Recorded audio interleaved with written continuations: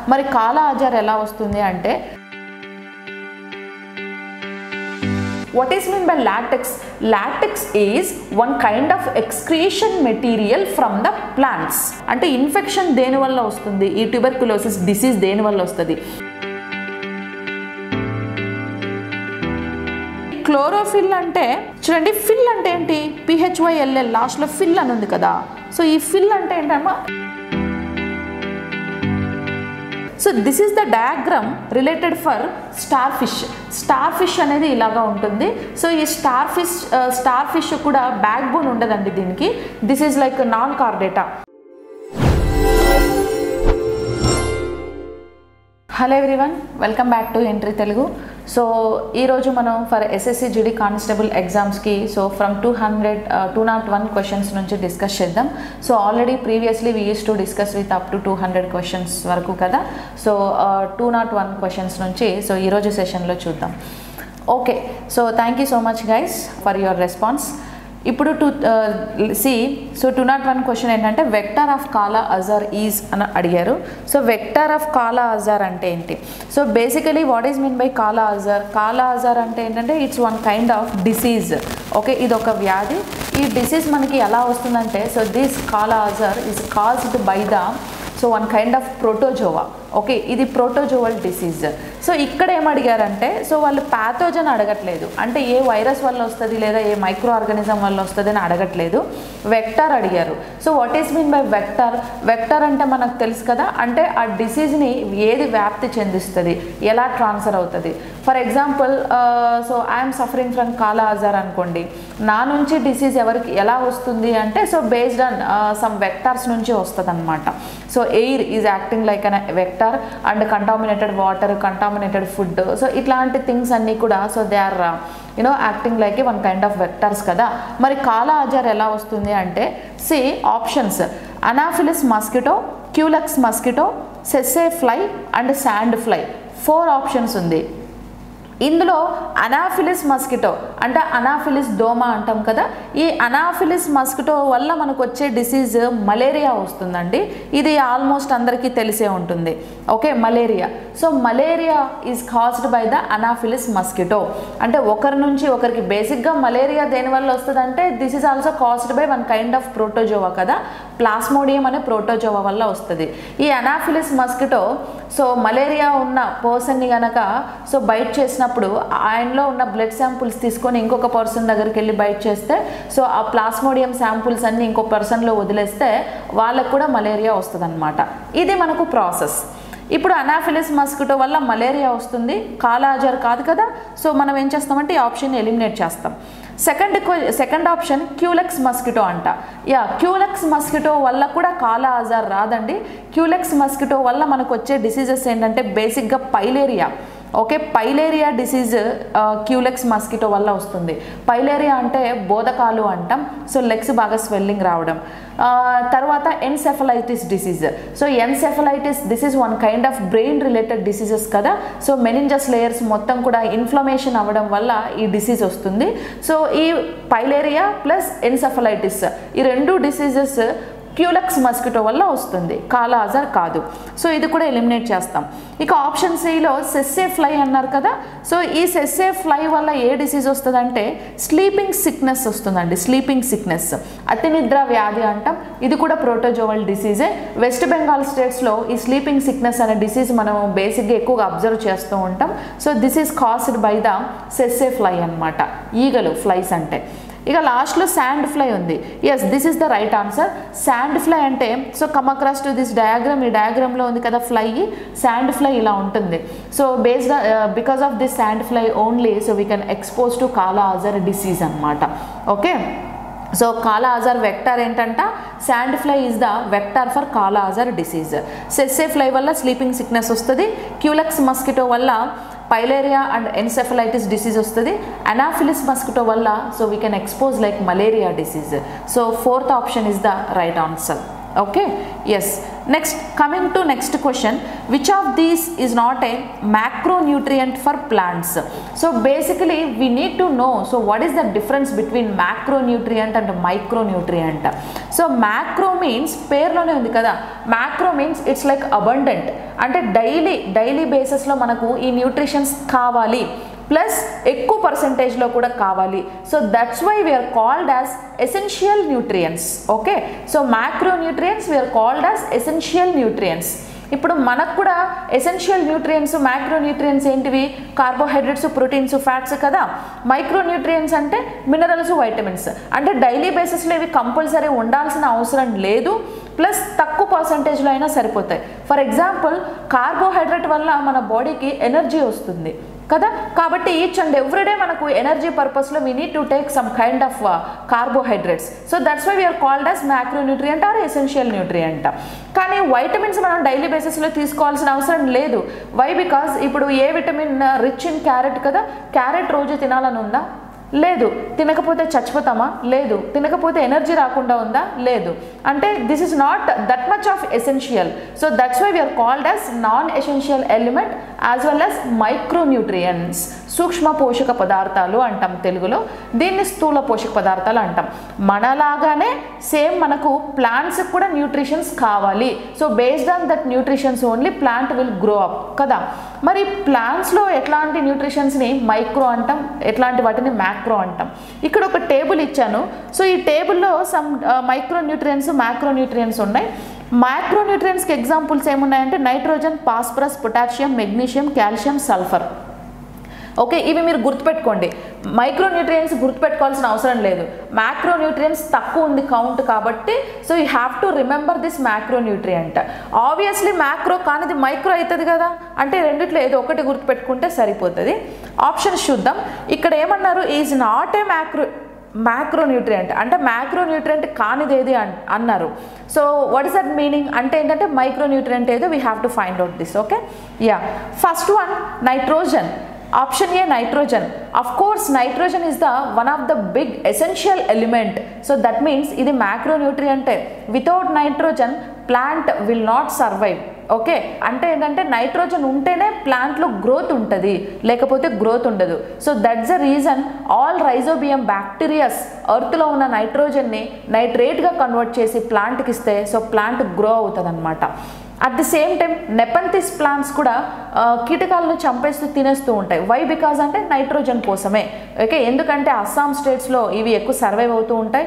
ఆ స్టేట్స్లో నైట్రోజన్ ఉండదు కాబట్టి, స్కేర్సిటీ ఉంటుంది కాబట్టి, సో అవి ఏం చేస్తాయంటే కీటకాలను అంటే మస్కిటోస్ని చంపి తినేసి సో ఏం చేస్తాయంటే నైట్రోజన్ని తీసుకుంటూ ఉంటాయి.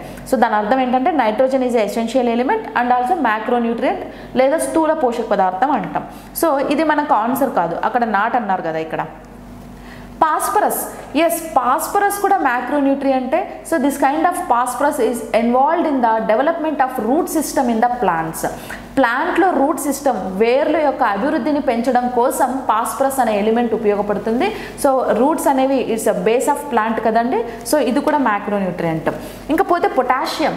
ఎస్, పొటాషియం కూడా ప్లాంట్ సెల్ వాల్స్లో ఉంటుంది. సెల్ వాల్స్లో ఉండి ప్లాంట్ పట్టుకుంటే చాలా గట్టిగా అనిపిస్తూ ఉంటుంది. వై? బికాజ్ ఆఫ్ అంటే దిస్ కాల్షియం పొటాషియమే. మన బోన్స్లో కాల్షియం పొటాషియం ఎలా ఉందో సేమ్ లైక్ ప్లాంట్స్లో కూడా ఏముంటుందంటే కాల్షియం పొటాషియం ప్లాంట్స్ సెల్ వాల్స్లో ఎక్కువగా ఉంటాయి. So this is also one kind of essential ఎలిమెంటే. ఇంకా పోతే లాస్ట్లో క్లోరిన్ ఉంది కదా. So this kind of chlorine తక్కువ అవసరం, మరీ అంత ఎక్కువ అవసరం ఏం కాదు. గ్రోత్కి, రూట్ సిస్టమ్కి, డెవలప్మెంట్కి ఇన్వాల్వ్ అవ్వదు కాబట్టి so we are called as a, we consider as a micronutrient అనమాట. క్లోరిన్ అనేది micronutrient and all as well as non essential element అని కూడా చెప్పొచ్చు. అంటే అంతగా అవసరం లేదు అనే, అంటే పక్కగా అవసరం లేదు, ఇట్స్ నాట్ అన్ మ్యాండేటరీ అన్నట్లు అనమాట. So fourth option is the right answer. Okay, thank you. Next question, what is the another name of డయూరియా? Yeah, so you can underline this డయూరియా. So what is the డయూరియా? Urea అంటే ఏంటి? Urea it's one kind of nitrogen component material కదా. ఈ urea మనం ఎక్కడి నుంచి వస్తుంది? So we can excrete through urine. యూరియాని through urine నుంచి మనం ఎక్స్క్రీట్ చేస్తాం. ఓకే, అంటే అది ఒక యూరిన్ అని మీకు అర్థమైపోయింది. డై అన్నారంటే ఏంటండి, డై అంటే మల్టిపుల్ అని దాని అర్థం అండి. మోనో అంటే సింగిల్, డై అంటే మల్టిపుల్ ఆర్ డబల్ అని దాని అర్థం కదా. డై యూరియా అంటే ఏంటి, ఎక్కువ సార్లు యూరిన్ ఎక్స్క్రీషన్ జరిగితే డైయూరియా అంటాం, సింపుల్. యూరియా అంటే it's like urine, die means multiple. So ఎక్కువ సార్లు యూరిన్ ఎక్స్క్రీషన్ జరిగితే we are called as డైయూరియా. Yes, this is one kind of disease. So ఆ డిసీజ్కి అనదర్ నేమ్ ఏంటి అంటున్నారు, డయాబెటిస్ మిల్లిటస్. ఫస్ట్ ఆప్షన్లోనే ఉంది, don't be confused. This diabetes mellitus అంటే మధుమేహ వ్యాధి అంటాం. This is like sugar disease అనమాట. షుగర్ మీకు ఆల్రెడీ చాలాసార్లు డిస్కస్ చేసాం. సో ఎక్స్ట్రా కార్బోహైడ్రేట్స్ అన్నీ కూడా, సో గ్లూకోజ్ అంతా కూడా గ్లైకోజన్గా కన్వర్ట్ అవుతుంది in presence of insulin. So after conversion of glycogen it will be stored in liver అని చెప్పుకున్నాం కదా. So this is the fact. Insulin hormone కన్నా తక్కువ అయితే ఆల్ ఎక్స్ట్రా గ్లూకోజ్ మొత్తం కూడా సో 100% డైజెషన్ స్మాల్ ఇంటెస్టైన్లో జరిగిపోయి షుగర్ మొత్తం బ్లడ్లోకి వెళ్ళిపోయి బ్లడ్లో షుగర్ లెవెల్స్ పెరిగిపోతాయి. So this is the diabetes mellitus disease are మధుమేహ వ్యాధి ఆర్ షుగర్ డిసీజ్ కదా. ఈ డయాబెటిస్ మిల్లిటస్ సో ఎప్పుడు వస్తుంది అంటే caused by so lack of insulin hormone in our body. Insulin hormone తక్కువైతే వచ్చే డిసీజ్ అనమాట. ఓకే, కాబట్టి దిస్ ఇస్ నాట్ అన్ డైయూరియా కదా. సో యూరిన్ రిలేటెడ్ కాదు. షుగర్ డిసీజ్ వచ్చిన వాళ్ళు యూరిన్ చాలాసార్లు పోతూ ఉంటారు అని చెప్పి దాన్ని మీరు ఏం చేయాలంటే ఇంటర్లింకప్ చేయకూడదు. సో మేజర్ సిమ్టమ్ అది కాదు కదా. So that is one kind of sub symptom అనమాట. అంటే సైడ్ ఎఫెక్ట్స్ లాగా అది ఒక సిమ్టమ్ అంతే. So that is not an disease కదా. కాబట్టి డయాబెటిస్ మిల్లిటస్ అనేది షుగర్ డిసీజ్ కాబట్టి this is not an డైయూరియా, urine related. So you can easily eliminate this option. Next, coming to B, diabetes insipidus. Yes, this is the right answer. So diabetes insipidus is another name of diuria. So this diabetes insipidus so will caused by the lack of so vasopressin hormone. అంటే ఇప్పుడు మనకు vasopressin hormone ఎక్కడి నుంచి వస్తుందండి, బ్రెయిన్లో pituitary gland ఉంది. So pituitary gland ఏ vasopressin హార్మోన్ని excrete చేస్తుంది. Okay, ఆ హార్మోన్ కనుక బాడీలో తక్కువైతే so basically each and everyday urine 1 to 1.5 లీటర్స్ని మనం ఎక్స్క్రీట్ చేయాలి. If in case vasopressin hormone తక్కువైతే so 20 to 25 litres of urine excrete అవుతుందంట. సో దీనివల్ల ఎక్కువ యూరిన్ ఎక్స్క్రీట్ అయింది అంటే యూరిన్తో పాటు ఎక్కువ మినరల్స్ కూడా బయటకు వెళ్ళిపోతుంది, ఎక్కువ గ్లూకోజ్ కూడా బయటకు వెళ్ళిపోతుంది. అప్పుడు బాడీలో వాటర్ పర్సంటేజ్ తగ్గిపోతుంది, బాడీ డీహైడ్రేషన్ అయిపోతుంది. ఆ డిసీజ్నే మనం డయాబెటిస్ ఇన్సిపిడస్ అనేసి చెప్పుకుంటాం. So this is the another name for డయూరియా. So we can go for second option is the right answer. Option C, diarrhea. So diarrhea, this is one kind of digestion, stomach upset antam. That means ఏంటంటే food poison అనమాట. So food poison అయ్యి బాగా motions, vomits ఎక్కువ అయిపోయి body dehydration అయిపోతుంది. దాన్ని డయూరియా అంటాం. ఎక్కువగా చిన్న పిల్లల్లో అబ్జర్వ్ చేస్తూ ఉంటాం. This is not an urine related disease. So you can easily eliminate this option. ఇంకపోతే యూరిన్ ఇన్ఫెక్షన్. యూరిన్ ఇన్ఫెక్షన్ అనేది of course diabetes insipidus is one kind of urine infection. But normal urine infection ఎలాగైనా అవ్వచ్చండి. Through వాటర్లో ఏదైనా bacteria virus ఉన్నప్పుడు infection అవ్వచ్చు, లేకపోతే some kind of bacterias viruses యురేత్రా దగ్గర లేకపోతే లైక్ రిప్రొడక్టివ్ ఆర్గాన్స్ దగ్గర స్టోర్ అయినప్పుడు యూరిన్ ఇన్ఫెక్షన్ అవ్వచ్చు. అంటే దట్ మీన్స్ బ్లాడర్లో, యూరిన్ బ్లాడర్లో లేదా యూరిన్ కెనల్లో ఇన్ఫెక్షన్ అవ్వచ్చు. ఓకే, అది నార్మల్ ఇన్ఫెక్షన్ అంతే, some kind of micro organisms వల్ల. సో మనం యాంటీబయాటిక్స్ తీసుకుంటే అది వెళ్ళిపోతుంది. సో మనం అంత కన్సిడర్ చేయొద్దు. So option B is the right answer. Next question, which of the following is not an example of latex? Yes, you can underline this latex. What is meant by latex? Latex is one kind of excretion material from the plants. ప్లాంట్స్లోంచి బయటకు వచ్చే ఒక రకమైన వ్యర్థ పదార్థాన్ని మనం లాటిక్స్ అంటాం. ఇప్పుడు మనం డిఫరెంట్ మెటీరియల్స్ని ఎక్స్క్రీట్ చేస్తున్నాం కదా, యూరిన్, స్వెట్, ఇట్లాంటి స్టూల్, ఇవన్నీ కూడా సేమ్ ప్లాంట్స్లో కూడా ఎక్స్క్రీషన్ జరుగుతుంది. So why? Because this is also one kind of living organism, right? So that's why plants is also involved in plants are also involved in some kind of excretory system. లాటిక్స్ అనేది excretion. ఏంటి ఆ లాటిక్స్ అంటే కనుక మనకు plants నుంచి ప్లాంట్ని cut చేస్తే ఇట్లాంటి లిక్విడ్స్, ఇట్లా వైట్ కలర్ పస్ టైప్లో వైట్ కలర్ లిక్విడ్ షేప్లో థిక్ లిక్విడ్స్ అనేవి వస్తూ ఉంటాయి. ప్లాంట్ నుంచి అయినా కావచ్చు. పసురు అంటాం, ఓకే నెక్స్ట్ మనము స్టెమ్ని కనుక కట్ చేస్తే చూడండి ఈ డయాగ్రామ్లో ఇక్కడ లిక్విడ్ అనేది ఫామ్ అవుతూ ఉంటుంది అనమాట. ఇట్లాంటి లిక్విడ్స్ ఫామ్ అవుతూ ఉంటాయి. స్టెమ్ నుంచి ఫామ్ అవ్వచ్చు, లీఫ్ నుంచి అవ్వచ్చు, ఫ్రూట్ నుంచి అవ్వచ్చు, రూట్స్ నుంచి అవ్వచ్చు, what ever it may be, A parts నుంచి అయినా అవ్వచ్చు. They also involve in some kind of excretion. ఈ ఎక్స్క్రీషన్నే మనం లాటిక్స్ అంటాం. లాటిక్స్ని దేంట్లో యూజ్ చేస్తారంటే ఎక్కువగా రబ్బర్ ప్రిపరేషన్లో యూజ్ చేస్తారండి. Okay so preparation of rubber ఉంటుంది కదా, ఈ రబ్బర్స్లో లాటిక్స్ని ఎక్కువ యూజ్ చేస్తారు. Of course some kind of ప్లాస్టిక్స్లో కూడా ఈ లాటిక్స్ని యూజ్ చేస్తూ ఉంటారనమాట. ఇక్కడ which of the following is not an example of లాటిక్స్ అంటే ఏ ప్లాంట్ నుంచి మనకు లాటిక్స్ ప్రొడ్యూస్ కాదు. ఆప్షన్స్ రబ్బర్ ప్లాంట్ మీ అందరికీ తెలిసే ఉంటుందండి, చాలా విలేజెస్లో కూడా రబ్బర్ ప్లాంట్స్ అన్నీ ఉంటాయి చాలా వెయిట్లెస్గా. ఇవి కూడా లాటిక్స్ని ఎక్స్క్రీట్ చేస్తాయి, రబ్బర్ని ప్రిపేర్ చేస్తారనమాట. ఓకే సో కాదు. నెక్స్ట్ వచ్చేసి బనియన్. సో బనియన్ అంటే మర్రి చెట్టు కదా, సో దాని నుంచి కూడా మనకి ఏంటంటే లాటెక్స్ అనేది వస్తూ ఉంటుందన్నమాట. సో ఇది కూడా రాంగ్ ఆన్సర్. బనానా నుంచి, ఇది మనం డైలీ చూసే ప్లాంటే కాబట్టి బనానా నుంచి మనం జస్ట్ ఒక బ్లేడ్ తీసుకొని లేదా ఒక మన నెయిల్ తోటి అట్లా అట్లా ల్యాక్ చేసినా కూడా బనానా ట్రీ నుంచి green colour, green are white రెండు కాంబినేషన్లో ఉన్న కలర్ లాటెక్స్ అనేది కారుతుంది. ఓకే సో కాబట్టి ఇది కూడా wrong option. Next option D, tea ఉంది కదా, S T is the right answer. So టీలో మనకు ఎట్లాంటి లాటెక్స్ మనకు రావన్నమాట. సో టీలో మనకు టానిక్ యాసిడ్ ఉంటుంది. Tonic acid this is one kind of acid కదా, సో కాబట్టి టీలో మనకు లాటెక్స్ ఉండదు. So option D is the right answer.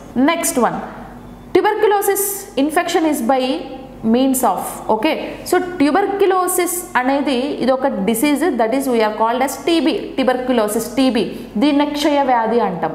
ఇది ఒక లంగ్ రిలేటెడ్ డిసీజ్ అని మనందరికీ తెలుసు. ఊపిరితిత్తులకు సంబంధించిన వ్యాధి, రెస్పిరేటరీ సిస్టమ్కి వస్తుంది. ఇన్ఫెక్షన్ బై మీన్స్ ఆఫ్ అంటే ఇన్ఫెక్షన్ దేనివల్ల వస్తుంది, ఈ ట్యూబర్క్యులోసిస్ డిసీజ్ దేనివల్ల వస్తుంది. బేసిక్గా all kind of diseases micro organisms వల్ల వస్తాయి. ఆ మైక్రో ఆర్గానిజమ్స్లో కూడా బ్యాక్టీరియానా, వైరసా, ప్రోటోజోవానా, ఫంగస్సా, మళ్ళీ ఒకవేళ ఆ ఫంగస్లే అయితే ఏ ఫంగస్, వాటి నేమ్స్ కూడా ఉంటాయి కదా, అలాగనమాట. C Mycobacterium, so అవోనిన్. What is mean by this Mycobacterium avonine ante, so this is one kind of complex of bacteria, okay, group of bacteria related into tuberculosis only, అంటే tuberculosis related bacteria నే అన్నమాట. Okay ఇది ఎట్లా spread అవుతుందంటే, so we can obtain this bacteria through contaminated food and water వల్ల ఇది ఎక్కువగా వస్తుంది. But this is not an A reason for tuberculosis infection అనమాట. ట్యూబర్క్యులోసిస్ రావడానికి ఇది రీజన్ కాదు. ఇది కూడా ఏంటంటే ట్యూబర్క్యులోసిస్ రిలేటెడ్ ఒక గ్రూప్ ఆఫ్ బ్యాక్టీరియా అంతే, అంటే లంగ్స్ రిలేటెడ్ ఇన్ఫెక్షన్స్ని క్రియేట్ చేస్తుంది. సో ఇది రీజన్ కాదు. నెక్స్ట్ పోతే ఆప్షన్ బి లైక్ స్టెఫైలోకోకస్ అన్నాం కదా. సో ఈ స్టెఫైలోకోకస్ ఏమవుతుందంటే this leads to create some kind of skin infections అండి. ఈ డయాగ్రామ్లో స్కిన్ మీద మనకి ఏంటంటే బాయిల్స్ ఉన్నాయి కదా, స్కిన్ బాయిల్స్ అంటాం వీటిని, లేదా అబ్సెసెస్ అనేసి చెప్పుకుంటాం. Skin boils are అబ్సెసెస్. ఈ స్కిన్ బాయిల్స్కి రీజన్ ఏదంటే, సో స్టెఫైలోకోకస్ అనే బ్యాక్టీరియా, స్టెఫైలోకోకస్ బ్యాక్టీరియా వల్ల skin boils are some kind of skin rashes, skin ఇన్ఫెక్షన్స్ని create చేస్తూ ఉంటుంది. సో ఇది కూడా ట్యూబర్క్యులోసిస్ కాదు. అక్కడ option C tuberculosis, Mycobacterium tuberculosis ఉంది కదా, this is the reason for tuberculosis disease అనమాట. Mycobacterium tuberculosis, yes Mycobacterium tuberculosis అనే ఒక బ్యాక్టీరియా వల్ల మనం ట్యూబర్క్యులోసిస్ డిసీజ్కి ఎక్కువగా ఎక్స్పోజ్ అవుతూ ఉంటాము. So C is the right answer. పేరులోనే ఉందండి మైటోబాక్టీరియా. ఇక్కడ చూడండి ఫస్ట్ ఆప్షన్లో కూడా మైకోబాక్టీరియం అవోనిమ్ అని ఉంది, ఇక్కడ మైకోబాక్టీరియం ట్యూబర్క్యులోసిస్ అని ఉంది. సో పేరులోనే ట్యూబర్క్యులోసిస్ అనేది రావాలి. ఓకే ఒక్కొక్కసారి ఏం చేస్తారంటే, సో మైకోబాక్టీరియా అని అడుగుతారేమో అని మీకు అనిపిస్తుంది కదా, కానీ అడగరు. ఎందుకు తెలుసా, ఎప్పుడైనా సరే ట్యూబర్క్యులోసిస్కి మైకోబాక్టీరియం బ్యాక్టీరియాస్ అనేవి చాలా ఉన్నాయి. ఓకే అంటే అవోనిమ్తో పాటు ఇంకా సమ్ కైండ్ ఆఫ్ డిఫరెంట్ మైకోబాక్టీరియాస్ ఉన్నాయి. ఇప్పుడు సింపుల్గా మైకోబాక్టీరియా అంటే దానివల్ల ట్యూబర్క్యులోసిసే కాదు, డిఫరెంట్ డిసీజెస్ కూడా వస్తాయి. మనం ఎలా ఐడెంటిఫై చేస్తాం? మోస్ట్ ఆఫ్ ద ఎగ్జామ్స్లో టీబీ క్వశ్చన్ వస్తే కనుక మైకోబాక్టీరియం ట్యూబర్క్యులోసిస్ అని కంప్లీట్ నేమ్ అడుగుతాడు. ఎందుకంటే దానికి ఆ బ్యాక్టీరియాకి ట్యూబర్క్యులోసిస్ అని పేరు పెట్టిందే అది ట్యూబర్క్యులోసిస్ డిసీజ్ని కాజ్ చేస్తుంది కాబట్టి మీరు వరి అవ్వాల్సిన అవసరం లేదు, మనం ఈజీగా ఫైండ్ అవుట్ చేయొచ్చు, అదే పేరుతో ఉంటుంది కాబట్టి. నెక్స్ట్ పోతే స్ట్రెప్టోకోకస్. సో స్ట్రెప్టోకోకస్ అనేది స్ట్రెప్టోకోకస్ నిమోనియే అనే ఒక బ్యాక్టీరియా ఉంటుంది. ఇది నిమోనియా అనే ఒక లంగ్ రిలేటెడ్ డిసీజ్ని క్రియేట్ చేస్తుంది అనమాట. ఓకే, బేసిక్గా ఈ ట్యూబర్క్యులోసిస్ త్రూ ఎయిర్ త్రూ మనకు ఈ మైకోబాక్టీరియం ట్యూబర్క్యులోసిస్ అనే బ్యాక్టీరియా ఒకరి నుంచి ఒకరికి ఈజీగా స్ప్రెడ్ అవుతుందండి. So C option is the right answer. Which of the following is a fibrous protein? Yes, proteins. మన బాడీలో డిఫరెంట్ ప్రోటీన్స్ ఉన్నాయి, మనందరికీ తెలుసు. Haemoglobin, albumin, so keratin, myosin, మజిల్లో ఉండేవి, ఇట్లా డిఫరెంట్ ఉన్నాయి కదా. ఇందులో మళ్ళీ మనకు సో డిఫరెంట్ ప్రోటీన్స్ ఉన్నాయండి. అవేంటంటే ఫైబ్రస్ ప్రోటీన్. Okay, fibrous. ఏంటి ఫైబ్రస్ ప్రోటీన్ అంటే చూడండి, దీన్ని నేను ఆన్సర్ చెప్తాను. నెక్స్ట్ ఒక స్లైడ్లో కొంచెం డిఫరెన్సెస్ నేను యాడ్ చేశాను, అప్పుడు మీకు ఐడియా వస్తుంది. సో కెరాటిన్ అనేది one kind of fibrous protein అండి. ఆఫ్ కోర్స్ హిమోగ్లోబిన్ కూడా ప్రోటీనే, ఆల్బుమిన్ కూడా ప్రోటీనే, ఎంజైమ్స్ కూడా act like as a proteins. ఇప్పుడు హిమోగ్లోబిన్ మనకి ఎక్కడ ఉంటుంది? బ్లడ్లో ఉంటుంది. బ్లడ్ కలర్కి రీజన్ కూడా హిమోగ్లోబిన్. ఆల్బుమిన్ కూడా మనకు బ్లడ్లోనే ఉంటుంది. సో నెక్స్ట్ వచ్చేసి సమ్ కైండ్ ఆఫ్ ఎంజైమ్స్ కూడా ఉంటాయి. ఈ కెరాటిన్ అనే ప్రోటీన్ మనకి ఎక్కడ ఉంటుంది? స్కిన్లో ఉంటుంది, ప్లస్ హెయిర్లో కూడా కెరాటిన్ అనే ప్రోటీన్ ఉంటుంది అనమాట. సో కెరోటిన్ అంటే మళ్ళీ కలర్ పిగ్మెంట్. KEROTIN అంటే this is one kind of colour pigment which is reason for the carrot orange కలర్కి రీజన్. మరి కెరాటిన్ అనేది this is one kind of protein which is present in the skin, hair అనమాట. And నెయిల్స్లో కూడా ఈ keratin అనే protein ఉంటుంది. ఇది one kind of fibrous protein అనమాట. ఏంటి ఫైబ్రస్ ప్రోటీన్ అంటే ఏంటి మళ్ళీ ఇందులో అంటే కనుక, సో ఫైబ్రస్ అంటే చూడండి ఇక్కడ ఈ డయాగ్రామ్లో ఆ షేప్ అనేవి ఎలా ఉన్నాయంటే స్పెరికల్ షేప్లో ఉన్నాయి. సో ఈ స్పెరికల్ షేప్లో ఉన్నవన్నిటిని మనం ఏం చెప్తామంటే ఫైబ్రస్ ప్రోటీన్ అంటాం. అంటే సిలిండ్రికల్గా లైక్ ఇట్లా నిలువుగా ఉంటాయి అన్నమాట, ఒక థ్రెడ్ షేప్లో ఉంటాయి అన్నమాట. ప్లస్ పాలీపెప్టైడ్ చైన్స్ తోటి ఫామ్ అయి ఉంటుంది ఈ ప్రోటీన్స్ అన్నీ కూడా. ఓకే, ఇట్లాంటి ప్రోటీన్స్ని మనం ఫైబ్రస్ ప్రోటీన్ అంటాం. దీనికి answer C. C is the example for fibrous protein. ఇది చూడండి హిమోగ్లోబిన్ ఉంది కదా. సో ఈ హిమోగ్లోబిన్ అనేది దేనికి ఎగ్జాంపుల్ అంటే గ్లోబ్యులర్ ప్రోటీన్. ఈ డిఫరెన్షియేషన్ ఉంది, ఒకసారి అబ్జర్వ్ చేయండి. What is mean by fibrous protein and globular protein? So fibrous protein consists of a long parallel polypeptide chain forming helical structures are pleated sheets అన్నాం. Yes, ఇవేంటంటే long ప్యారలల్గా ఉంటాయి. అంటే ప్యారలల్గా అంటే లాంగ్ ఒక థ్రెడ్ షేప్లో డిస్టెన్స్ లాగా ఉంటుందన్నమాట. ప్లస్ పాలీపెప్టైడ్ చైన్స్ తోటి మేడప్ అయి ఉంటుంది. అట్ ది సేమ్ టైం ఇటు స్ట్రక్చర్ కూడా ఎలా ఉంటుంది అంటే ప్లీటెడ్ షీట్స్ లాగా ఉంటాయి. షీట్స్ మనకు అట్లా ఉంటుంది. మరి గ్లోబల్ ప్రోటీన్స్ ఎలా ఉంటాయంటే consists of coiled and folded polypeptide chains farming spherical shape. Okay, spherical షేప్లో ఉంటాయి అంటే రౌండ్ షేప్లో ఉంటాయండి. ఓకే, సో ఇందాక ఫైబ్రస్ ప్రోటీన్స్ అన్నీ కూడా మనకి ఏ షేప్లో ఉంటుందంట? ప్యారలల్ పాలీపెప్టైడ్ షేప్లో ఉంటుంది, ప్యారలల్ షేప్లో ఉంటుంది. గ్లోబులర్ ప్రోటీన్స్ అన్నీ కూడా స్పెరికల్ షేప్లో ఉంటాయి. ఓకే, ప్లస్ ఇవేంటంటే కాయిల్ లాగా ఉంటుంది, కాయిల్ లాగా చుట్టలు చుట్టుకొని ఉంటాయి అనమాట, అంటే రౌండ్ షేప్లో ఉంటాయి. ఇవేమో ఫైబ్రస్ ప్రోటీన్స్ ఏమో వాటర్లో ఇన్సాల్యుబుల్ అంటే సాల్యుబుల్ కావు. గ్లోబులర్ ప్రోటీన్స్ ఏమో వాటర్లో సాల్యుబుల్ అవుతాయి. మళ్ళీ ఫైబ్రస్ ప్రోటీన్స్ ఏమో స్ట్రక్చర్స్ అన్నీ కూడా చాలా స్టేబుల్గా ఉంటాయంట. గ్లోబులర్ ప్రోటీన్ స్ట్రక్చర్స్ అన్నీ కూడా అన్స్టేబుల్ ఉంటుంది. ఎందుకు అన్స్టేబుల్ ఉంటుంది? వాటర్లో సాల్యుబుల్ అయిపోతున్నాయి కాబట్టి అన్స్టేబుల్ ఉంటుంది. ఇవి సాల్యుబుల్ అవ్వట్లేదు కాబట్టి స్టేబుల్గా ఉంటుంది అనమాట. ఓకే, సో మళ్ళీ వీటికి ఎగ్జాంపుల్స్ చూడండి. Keratin and collagen. కెరాటిన్ అనేది మనకి ఎక్కడ ఉంటుంది అంటే స్కిన్లో ఉంటుందని ఇందాకే చెప్పాను. Collagen protein. Okay, so collagen proteins వీటికి ఎగ్జాంపుల్ అనమాట. వీటికి globular ప్రోటీన్స్కి enzymes and haemoglobin proteins అనేవి వీటికి ఎగ్జాంపుల్స్. సో ఇట్లా మనకు ఫైబ్రస్ అండ్ గ్లోబులర్ అని 2 టైప్స్ ఆఫ్ ప్రోటీన్స్ అనేవి ఉంటాయి. Okay, so next question. Tetany is and dash అన్నాం. టెటానీ అనేది ఒక ఏంటది? సో టెటానీ అనే వర్డ్ దేన్ని చూపిస్తుంది అంటే ఆప్షన్ ఏ హార్మోన్ అంటున్నారు. సో టెటానీ ఈజ్ నాట్ అనే హార్మోన్ అండి. So eliminate. ఇది ఒక disease. Yeah, option B is the right answer. Tetany is one kind of disease అనమాట. Okay, this is one kind of disease. So ఈ tetany disease మనకు దేనికి వస్తుంది అంటే మజిల్కి వస్తుంది. So tetany means one kind of muscle contraction. Muscle contraction అంటే ఏంటంటే muscle ఇట్లా పట్టేస్తుంది, కాంట్రాక్ట్ అవుతుంది. మనకు అప్పుడప్పుడు ఏదో చేతులు తిమ్ముర్లు ఎక్కుతాయి అంటాం. అంటే ఒక సర్టైన్ టైం బ్లడ్ సర్క్యులేషన్ కానీ ఆగిపోతే so it will be converted into contract stage అనమాట. అంటే మూబిలిటీ అనేది ఉండదు. So we are unable to move that particular place. Okay, అట్లాంటి డిసీజ్నే మనం టెటానీ అంటాం. ఇది ఎలా వస్తుంది అంటే బాడీలో పారాథార్మోన్ అనే ఒక హార్మోన్ లోపం వల్ల so we can easily expose to tetany disease. This is related to muscle related disease. Okay, organism అంటున్నారు. ఆర్గానిజం అనేది ఇట్స్ వన్ కైండ్ ఆఫ్ జీవి అంట, కాదు కదండి. నెక్స్ట్ పోతే ఆర్గాన్ కూడా కాదు. So tetany is one kind of disease. So ఇట్లా muscle contraction అవుతుంది. మనం ఫిజికల్ వర్కౌట్స్ బాగా చేసినప్పుడు, లైక్ రన్నింగ్ చేసినప్పుడు, జిమ్ చేసినప్పుడు, వెయిట్ లిఫ్ట్ చేసినప్పుడు అప్పుడప్పుడు ఉన్నటువంటి మజిల్ పట్టేస్తూ ఉంటుంది. సో దాన్నే మనం టెటానీ అంటాం. It's like simple muscle contraction, normal muscle contraction, that's it. Riboflavin is an. So riboflavin అనేది ఏంటి? Hormone, fatty acid, enzyme and vitamin. Yes, riboflavin అనేది సో వన్ కైండ్ ఆఫ్ ఏంటంటే అది B2 vitamin scientific name. So B2 vitamin scientific name is riboflavin. Okay, దీన్నే మనం yellow vitamin are yellow enzyme అంటాం. Why? Because milk pale yellow కలర్కి reason ఈ విటమినే. Okay, that's why we are called as yellow enzyme are yellow vitamin. So riboflavin is the scientific name of B2 vitamin. So option D is the right answer. Which of the following is the cause of tomato colour? Tomato కలర్కి reason ఏంటి? Keratin. So keratin is the reason for carrot. Okay, carrot మనకు orange కలర్లో ఉంటుంది because of beta carotene అనే colour pigment.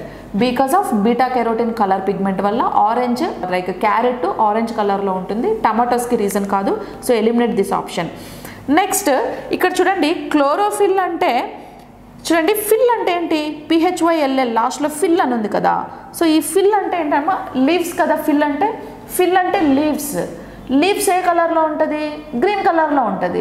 మరి chlorophyll అన్నారు కదా, maybe ఇది లీఫ్కి రీజన్ ఏమో, లీఫ్ గ్రీన్ కలర్ ఉండడానికి రీజన్ ఏమో అని ఆలోచించి దాన్ని ఎలిమినేట్ చేసేద్దాం ఫస్ట్. ఓకే, ఫిల్ అంటే లీఫ్, అంటే లీవ్స్ గ్రీన్ కలర్లో ఉండడానికి రీజన్ క్లోరోఫిల్ కదా, టమాటోస్కి రీజన్ కాదు. కాబట్టి దీన్ని ఎలిమినేట్ చేద్దాం. గ్లోబిన్. సో గ్లోబిన్ అంటే మనం హిమోగ్లోబిన్, మయోగ్లోబిన్ అని వినే ఉంటాం. సో మేబీ బ్లడ్కి రీజన్ ఏమో ఇది, లేకపోతే మయోగ్లోబిన్ అంటున్నారు అంటే మజిల్కి కూడా ఇది రీజన్ కావచ్చు అనుకొని దీన్ని కూడా ఎలిమినేట్ చేద్దాం. కొంచెం ఆలోచిస్తే ఇవన్నీ ఎలిమినేట్ అయిపోతాయి. ఇంకా మిగిలింది lycopene. Okay, lycopene. Yes, so this is the colour pigment reason for the tomatoes colour అనమాట. ఏ కలర్లో ఉంటుంది టమాటా? రెడ్ కలర్లో ఉంటుంది కదా. సో ఎందుకు అంటే బికాస్ ఆఫ్ లైకోపిన్ అనే కలర్ పిగ్మెంట్ వల్ల ఇది టమాటాస్ అన్నీ కూడా రెడ్ కలర్లో ఉంటుంది. Okay, yes, so this is the right answer. Next question, locomotory organ of a star fish. Yes, locomotory organ. So what is mean by locomotory organ అంటే locomotion అంటే ఏంటి? So motion means it's one kind of moment. Okay, so loco moment, loco motion అంటే each and every organism they need to travel from one place to another place. They need to move from one place to another place for the food preparation కావచ్చు, లేకపోతే shelter కోసం కావచ్చు, reason ఏదైనా కావచ్చు. ఇప్పుడు మనం కూడా ఉన్నాం, ఒక ప్లేస్ నుంచి ఇంకో ప్లేస్కి వెళ్ళడాన్నే లోకోమోషన్ అంటాం. సో మనం ఎలా వెళ్తున్నాం? So we need to move through legs కదా. మనం లెగ్స్ను యూజ్ చేసి నడుస్తున్నావో, పరిగెడుతున్నావో, ఏం చేస్తున్నావో ఒక ప్లేస్ నుంచి ఇంకొక ప్లేస్కి మనం వెళ్తున్నాం కదా. సో దాన్నే మనం లోకోమోషన్ అంటాం. లోకోమోషన్ ఆర్గాన్ అంటే ఏంటంటే నువ్వు కదలడానికి నీ బాడీలో ఏ ఆర్గాన్ యూజ్ చేస్తున్నావో దాన్ని లోకోమోషన్ ఆర్గాన్ అంటాం. ఇప్పుడు మన బాడీలో లోకోమోషన్ ఆర్గాన్ ఏదంటే లెగ్స్. అలాగే స్టార్ ఫిష్కి ఏంది లోకోమోషన్ ఆర్గాన్ అనేది ఇక్కడ question. ప్యాడల్, muscular foot, flipper and tube feet. So this is the diagram related for star fish. Star fish అనేది ఇలాగా ఉంటుంది. సో ఈ స్టార్ ఫిష్ కూడా బ్యాక్ బోన్ ఉండదండి దీనికి. This is like non Chordata కేటగిరీకి వస్తుంది, అంటే అకశేరుకల కేటగిరీకి వస్తుంది. ఈ స్టార్ ఫిష్ బాడీ మీద చిన్న చిన్న ముళ్ళులు అన్నీ ఉన్నాయి కదా, కాబట్టి దీన్ని ఇకైనోడర్మేటా అనే వర్గంలో చేర్చారు. ఇకైనోడర్మేటా అనే కేటగిరీ కింద. ఇకైనో అంటే ముళ్ళు, డర్మేటా అంటే స్కిన్ మీద ముళ్ళు ఉంది కాబట్టి this is belongs to ఇకైనోడర్మేటా category. So ఇది మరి లోకోమోషన్లో ఎలా ఇన్వాల్వ్ అవుతుంది అంటే tube feet. So this is the organs for involved in the motion. అదేంటంటే ట్యూబ్ ఫీట్ అంటాం వాటిని. ఈ ట్యూబ్ ఫీట్స్ వల్ల ఒక ప్లేస్ నుంచి ఇంకొక ప్లేస్కి ఇవి move అవుతాయంట. So option D is the right answer. Next C flipper అన్నారు కదా. సో ఫ్లిప్పర్ అంటే ఏంటంటే ఇట్స్ లైక్ స్విమ్మింగ్ అండి. స్విమ్మింగ్ ఇప్పుడు సమ్ కైండ్ ఆఫ్ మనకు ఆక్వాటిక్ మమ్మల్స్ ఉన్నాయి కదా, డాల్ఫిన్ ఉంది. సో డాల్ఫిన్ని లోకోమోషన్ ఎలా జరుగుతుందంటే డాల్ఫిన్స్కి రెక్కల షేప్లో కొన్ని ఆర్గాన్స్ ఉంటాయి. వాటినే మనం ఏం చెప్తామంటే ఫ్లిప్పర్స్ అంటాం. ఫ్లిప్పర్స్, ఆ ఫ్లిప్పర్స్ని యూజ్ చేసుకొని అవి ఏం చేస్తాయంటే ఒక ప్లేస్ నుంచి ఇంకొక ప్లేస్కి ఈదుతాయి అనమాట, మూవ్ అవుతాయి. ఆక్వాటిక్, ఓకే, వాటర్లో సర్వైవ్ అయ్యే వాటికి ఈ ఫ్లిప్పర్స్ ఉంటాయి. ఇంకపోతే muscular foot. So muscular foot so దేంట్లో ఉంటుంది అంటే స్నేయిల్లో ఉంటుందండి. నత్తలో లోకోమోషన్ ఆర్గాన్స్ ఏదంటే మస్కులార్ ఫుట్. ఎందుకు మస్కులార్ ఫుట్ అంటామంటే నత్త is one kind of example for ఎక్సోస్కెలిటల్ system కదా. దాని బాడీలో బోన్స్ ఉండవు, ఓన్లీ మజిలే ఉంటుంది. మరి ఫుట్ కూడా మజిలే కదా, అందుకే మస్కులార్ ఫుట్ అంటాం మనం. మనకెందుకు మస్కులార్ ఫుట్ అన్నమంటే నీకు మజిల్తో పాటు బోన్ కూడా ఉంది, ఎలా అంటావు నువ్వు మస్కులార్ ఫుట్ అని? బట్ నత్తకు మాత్రం బోన్స్ ఉండవు కదా. బోన్ అనేది షెల్ రూపంలో పైన ఉంటుంది, దాన్నే ఎక్సోస్కెలిటల్ సిస్టమ్ అంటాం. కాబట్టి so this is the example for muscular foot is the example for స్నేయిల్స్ అనమాట. ఇంకపోతే ప్యాడిల్ అన్నాం కదా, ప్యాడిల్ అంటే కూడా స్విమ్మింగ్ అండి. ఈ డయాగ్రామ్లో మనకు కొన్ని ఫిషెస్, కొన్ని వాటర్లో సర్వైవ్ అయ్యే అనిమల్స్ అన్నీ కూడా ఈదుకుంటూ నడుస్తాయి, అంటే ప్యాడిల్ అనమాట. ప్యాడిల్ అంటే ఏంటంటే ఈదడం, స్విమ్మింగ్ ఆర్గాన్స్ అనమాట అవి. సో ట్యూబ్ ఫీట్ అనేది, so this is the example for star fish. Okay.